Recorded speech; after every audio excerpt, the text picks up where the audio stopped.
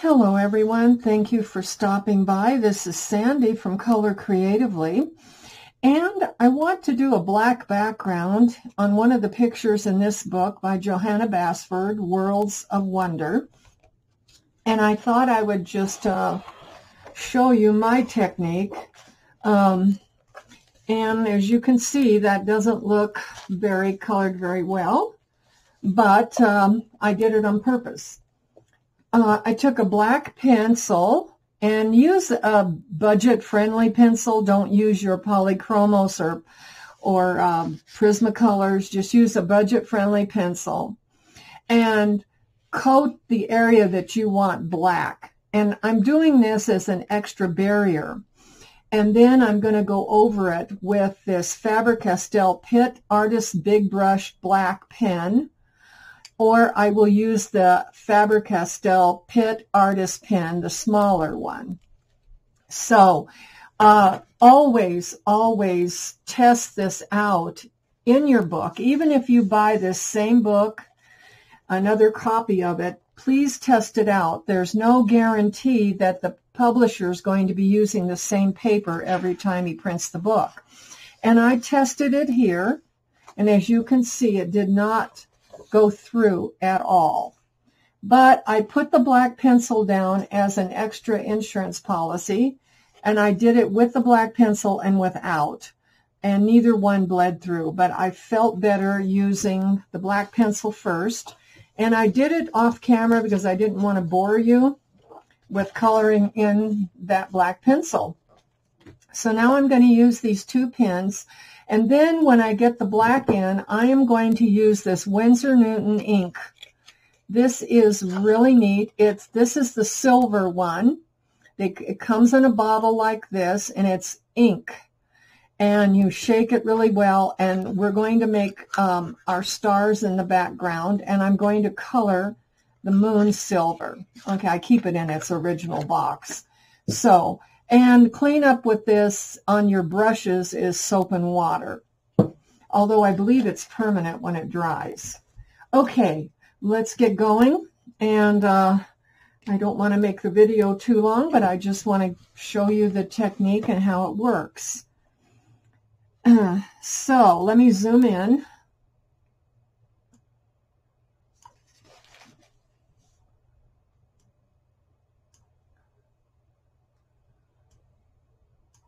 Okay, and after I coated it with the black, I'm going to be moving my book, folks.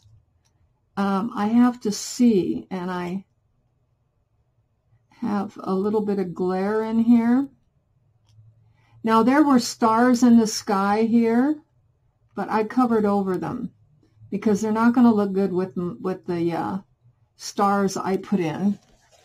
And I'm going to turn the book around. Sorry, folks. Whoops, I'm hitting my tripod here. Okay. I need to go this way so I can see better. And this will make, to me, a better background than using acrylic paint. I personally don't like the feel or the look of acrylic paint. And this gives it a different, I'm going to take that tissue out of my book, and I'm going to be turning it. Sorry, folks, but I need to be able to see it. There's a little glare in this room, and also I need to be at a certain angle. I don't want to go outside the lines. And after I get this sky on this particular picture colored and the stars in and the moon, I'm not sure, but I think I might try a background in the back if I feel that it needs it. But if it doesn't, then we will leave it like that. But I'm pretty sure with all this white space that we can do a background also around this picture.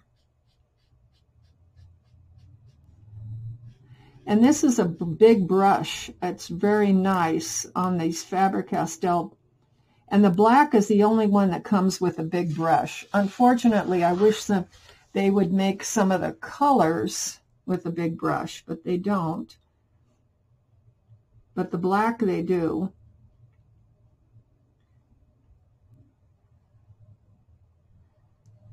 Okay, I hope you guys are having a great week and had a great weekend. This is Memorial Day here in the United States, where we honor our military who have given the ultimate sacrifice. So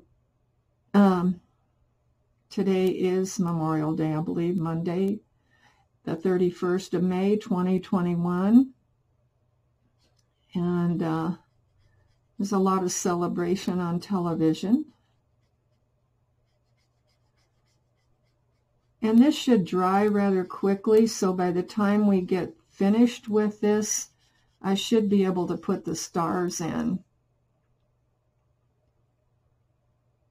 I just want to go very carefully here by my drawing, and I don't want to cover up anything that I want.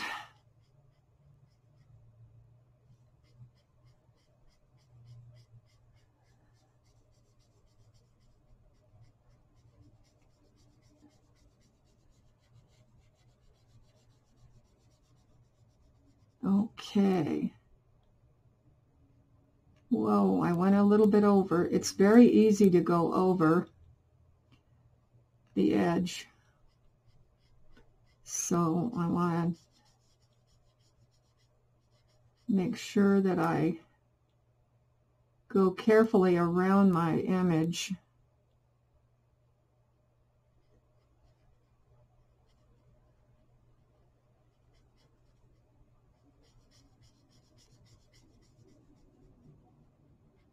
Okay, I'm going to turn my book again. This really doesn't take that long. I guess it depends on your drawing, if how detailed it is. But it's worth it once you get the black background in.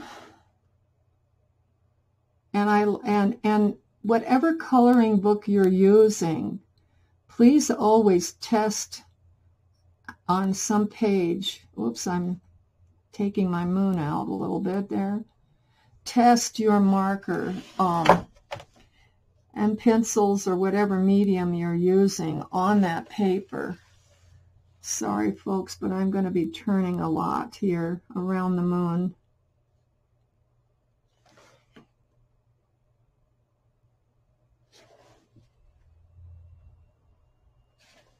Always test your mediums.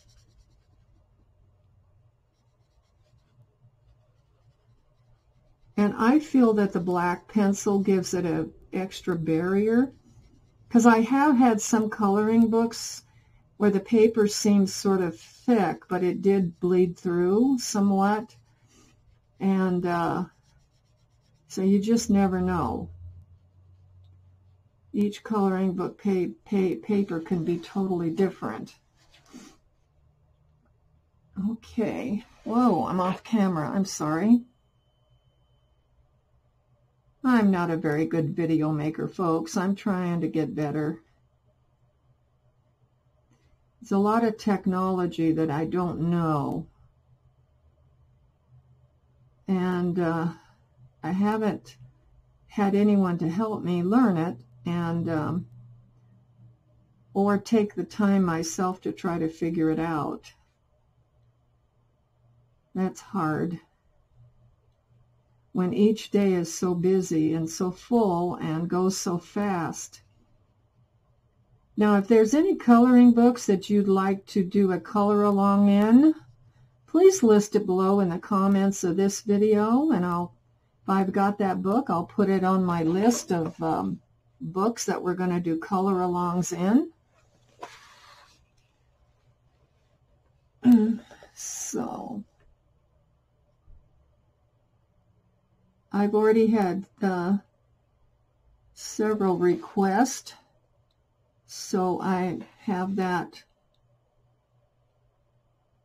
those books in a pile. I'm getting ready, starting this first week of June 2021, to do my color alongs again.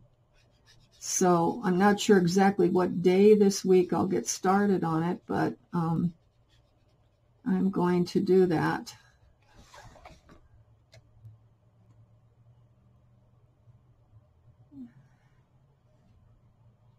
It would be nice to know from you guys which books you have and which ones you would like to color along in.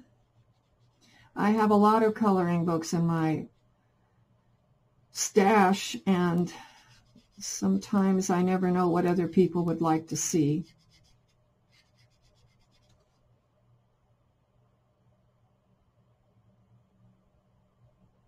So that information would be helpful.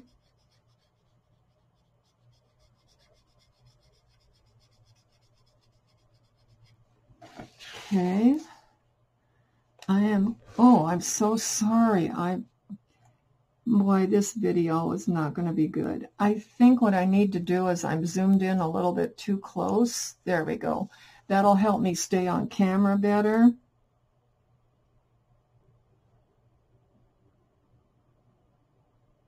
And there's little plants here that I want to go around if at all possible. You know what? I'm going to go over that. It doesn't really matter. Now that one's sticking out. I'll cover it up with some white acrylic paint.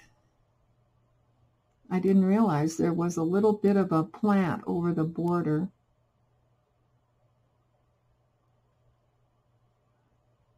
Okay, let me use my other Pitt pen. This is where I wanted to use it, and I'm not doing it. The small tip. There we go. That's much better to go around. I sort of botched up those flowers.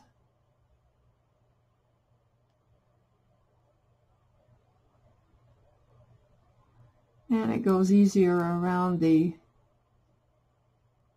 image here. Quicker.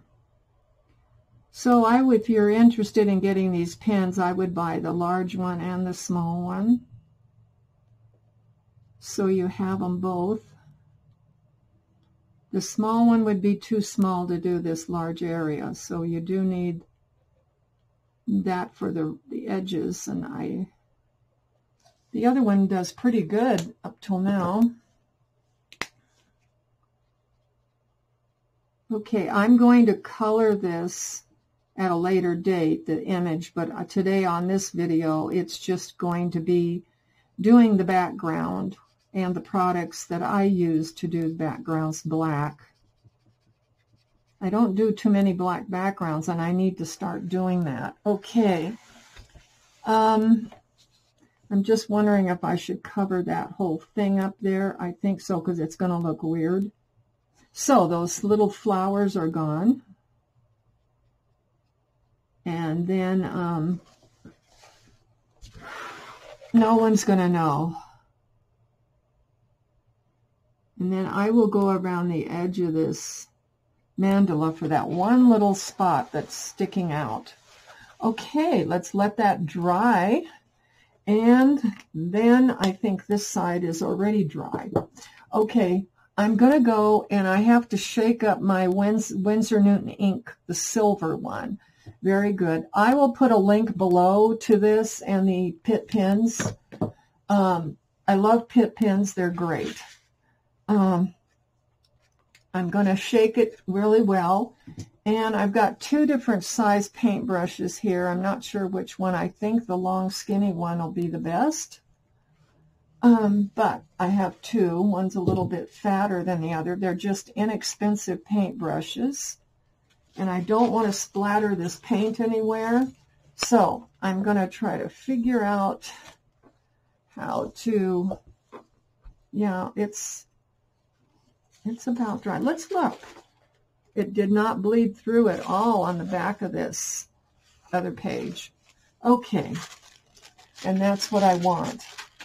And I don't have that acrylic paint feel, which I like. But now that looks weird in the light there. There was sort of a, but that's not going to show. And even if it's not streaked to me, but I see the light gives it a streak, but that's okay. It doesn't look that way in person. It looks very flat and black like that. But we're going to add this. I'm still shaking. I want to make sure I shake it up really good. If not, it doesn't work that well. Okay, and I am going to just dip in here.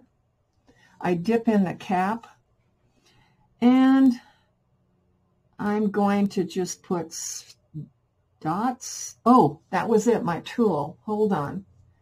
I didn't want to do it with a paintbrush. I wanted to do it with these tools. These are like a clay shaper, and these are different sizes. I'll put a link to these if I can still find them. I bought them years ago on Amazon, and I believe they're called clay shapers, and they're metal, and you can use them with, and they're going to make the perfect circle here, this large one. Okay. Wow, I wish I didn't have that terrible glow. There we go. Let me move here.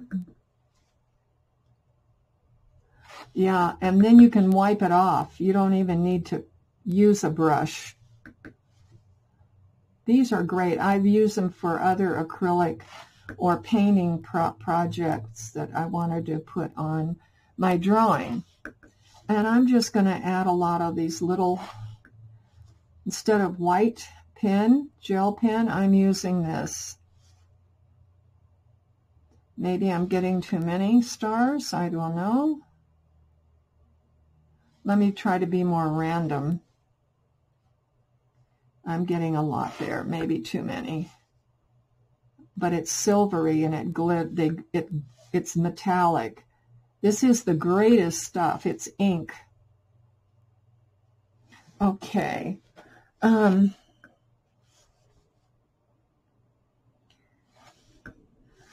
usually practice or try to sometimes, and I haven't. I'm just doing this cold turkey. So I'm hoping that it comes out.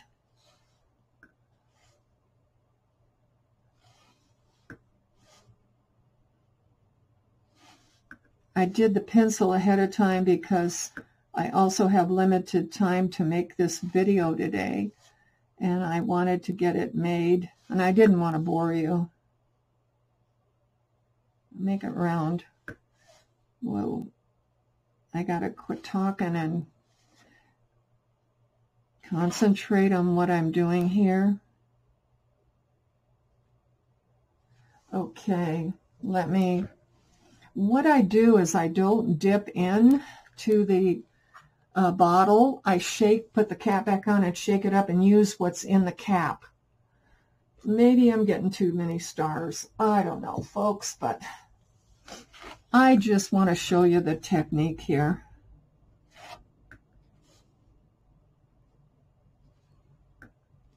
And it's just a personal I like it better than the black acrylic paint or any other kind of acrylic paint.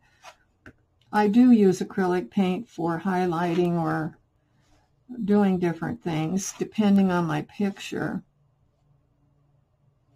This is going to look funny though. I know what I can use the brush for is the moon. That's why I got it out. Wonder how that's going to look. Wow.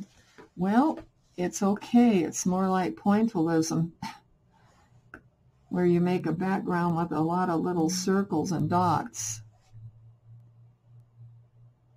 So this will be different.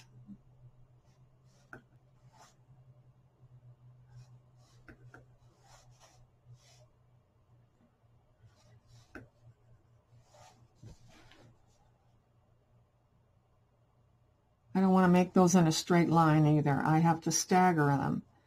It has to be random.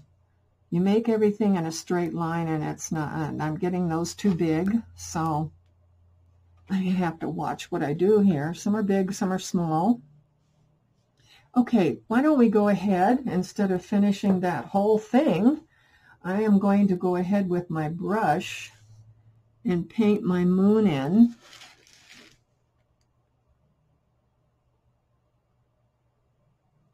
And this ink is designed to cover up certain things in your book.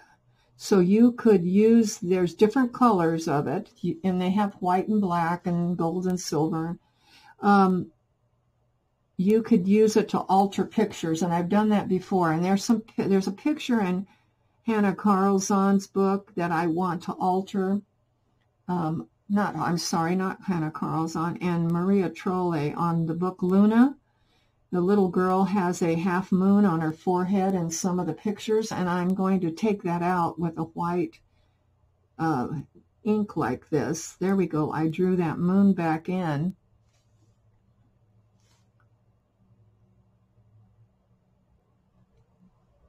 And maybe now that I've colored the moon, I might have too many silver stars here.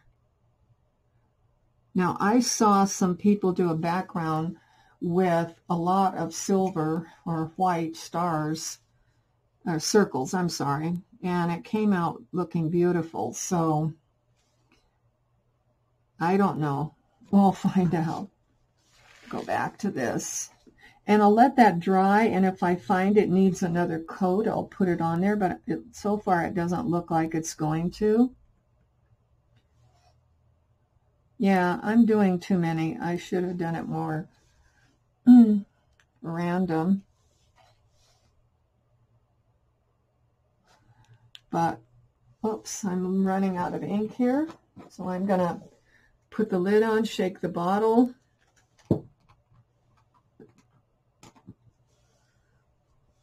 And I don't want to drip anything because it's permanent.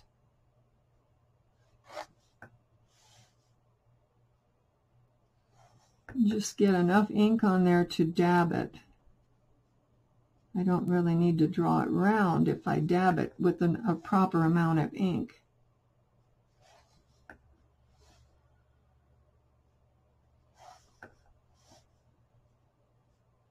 I can have some larger, some smaller.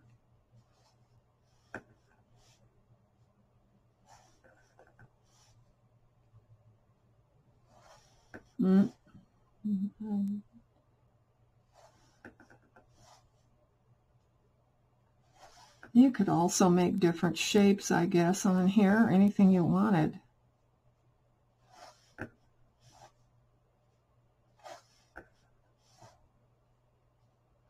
We won't go too close to the moon.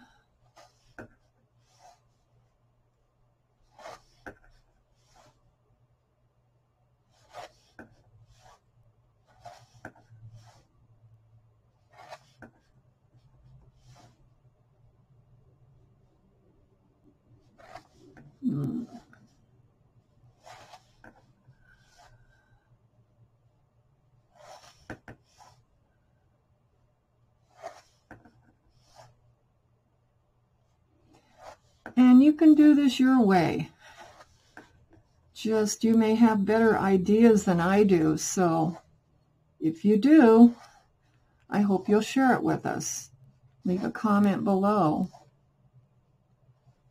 Okay, I need more ink in my cap here.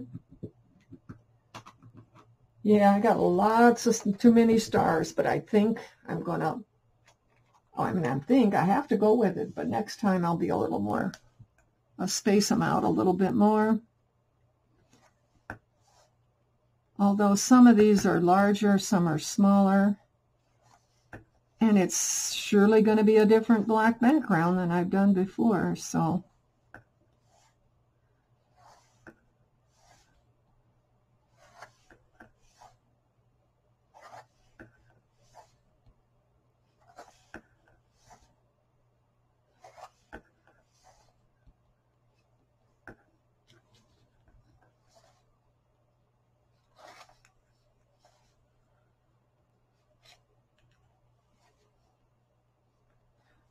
You could do this with a metallic acrylic paint too, if you wanted to. So on the sparkly here. I love this Winsor Newton ink, and I haven't used it enough. I've used it on some of my Hannah Carlzon books.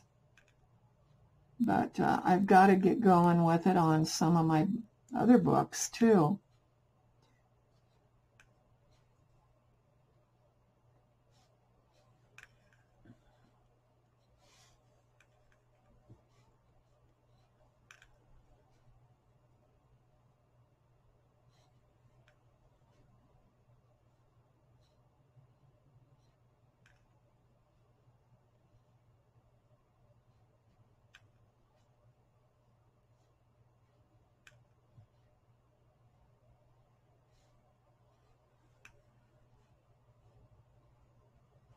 Okay, let's see. Oh, I smeared it. Okay, folks, please don't do that. So right in here, I have to take some white acrylic paint and fix this up. Oh, sheesh. Okay. I am not too good sometimes. Okay, let me wipe this off, my tool off with a... Now, I will list these clay shaper tools in the description below if I can find them again on YouTube, or I'm sorry, Amazon. Anyway, that's going to be my sky, my black sky with a lot of silver. And I think you can see the silver, and you can do it your way, as many stars or dots as you would like. And I'm going to color this picture. And then I'm going to think about doing something here in the background. So there'll be another video coming after I get this colored. So let me back out, take a little bit, well, where's my zoom? There we go. Take a little bit different look at this. So anyway, this is the way you can make a black background using Winsor Newton ink, the Pitt Pens by Faber Castell, and just a budget-friendly black pencil. So there you have it. And if you have any questions or comments, please leave them below, and I will get back to you as soon as I can. So until we meet again, happy coloring.